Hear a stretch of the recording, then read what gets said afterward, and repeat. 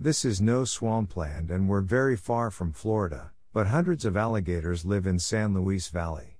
The Colorado Gators Reptile Park is an educational rescue that started in the 70s as a tilapia farm. Turns out the area's 87-degree geothermal waters were great for harvesting the fish. Surprise!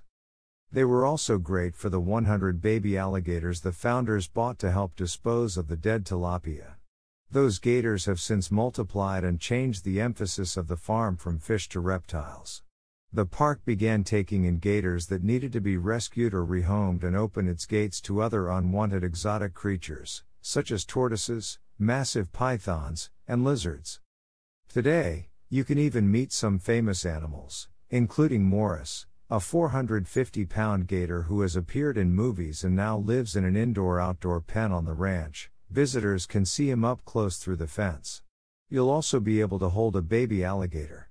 You'll be shocked to learn that gator skin is silky soft and not at all rough and scaly like all those lotion commercials would have you believe.